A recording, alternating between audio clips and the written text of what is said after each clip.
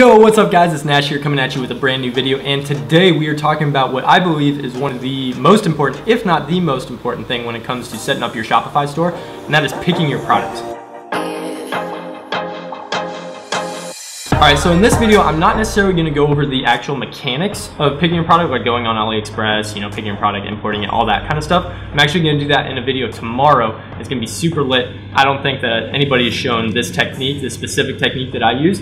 In this video, we are going to be talking about specifically sort of the blueprint and the DNA of a good product. And what I see so many people out there doing right now is they go out and they find the watch niche. That's kind of popular, right? So then they find a watch, just a random watch that they think is good, or a friend thinks they're good, or they think that somebody might like, right? And they bring it to general pages. They bring it to, like a meme page. They bring it to men's fashion pages, maybe a watch page or something. And there's, 500 other people promoting the same watch or something similar. And then they promote it, they spend 50 bucks, whatever. They get no sales, they get no likes, they get no views on their website. And they're out 50 bucks, and then they say it's a scam, right? So how do you pick a product that you will know will convert, right? Well, there's 4 different factors. I want to jump into those right now, so let's jump in. All right, so number 1, in my opinion, is that the product has to appeal to a very specific audience. Man, it's hard to type and talk. Okay, so it has to appeal to a very specific audience. So instead of taking that general watch, that generic watch, by generic I don't mean cheap or bad quality or whatever. I mean that it doesn't appeal to anyone specific. It's just kind of general.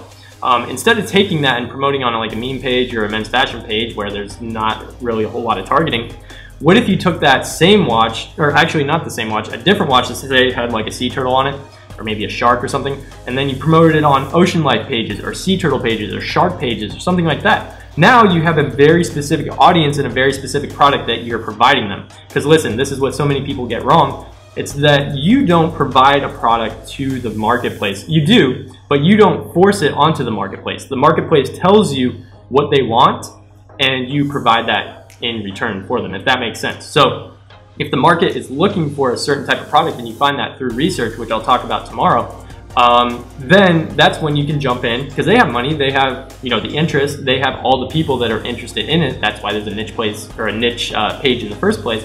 They have all that for you. They're just starving for a product. If you provide them that product, there's no doubt that they're going to part with their money and they're going to give you a sale. So that's why you want to appeal to a very specific audience. The second reason that you want to is because, I know a lot of you guys only have 50, 100, 150 bucks, whatever, to spend on ads, right?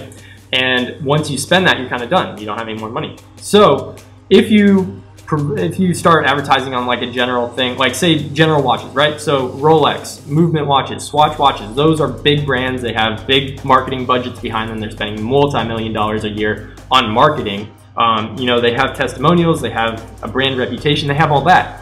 You don't have that.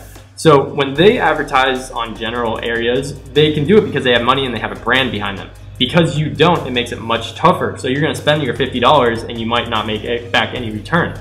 Now, if you find a product that has a very specific audience and you provide it, there's that market and product match, they match, you spend $50, you might make back your $50, you might make $100, right?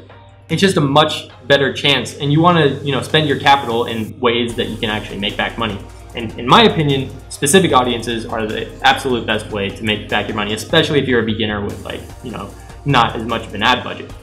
So number 2 is that the product has to have some popularity, okay?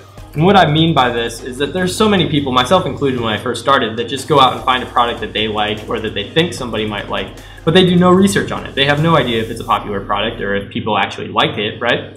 So what ends up happening is they make no sales, and there's no engagement on their post, on their shout out, whatever it is. Now, if I break down, which I did with my own website and I have done with other people's websites, you break it down, you look on AliExpress and you're like, yo, there's only like 20 orders on this. That's why nobody's buying, is because it's not a very popular product. Now, if you were to find a product that has like 1,500, maybe 2,000 orders on it on AliExpress, which we'll talk about tomorrow, the very specifics of this. But if you find a product that has, couple thousand orders, that means it's probably a pretty popular product and you're gonna have a better chance of actually being able to make a sale, provided that it's in that very specific audience, like we talked about before. So number 3 is that the product needs to have some virality. And what I mean by this is it doesn't necessarily have to be like a fidget spinner. It doesn't have to be, you know, cloud goggles, or there's certain phone cases out there that are super viral, right? It doesn't have to be that where it's like multi-million dollars and it's just a huge trend. You can pick that. It might ride it out for maybe like 3 months or so. You'll make a ton of money if you come in at the right time.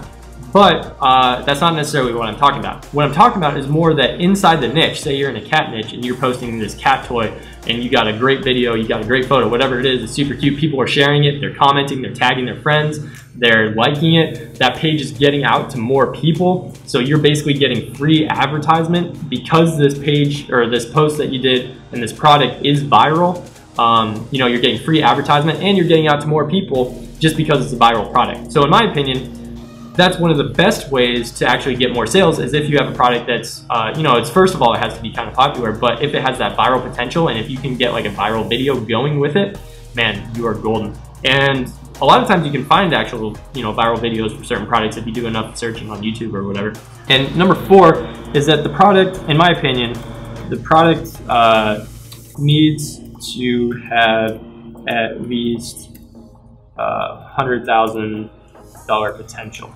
Okay, and the reason why is not only, you know, so you can make money, but it's also for the longevity of your business, right? If you are promoting a product, and this goes with the popularity and virality, most of these products are going to have way over $100,000 potential, right? But if you're promoting a product that only has like, you know, $2,000, $5,000 potential, and you can usually kind of tell, you know, how much potential a product has just by looking at it, right?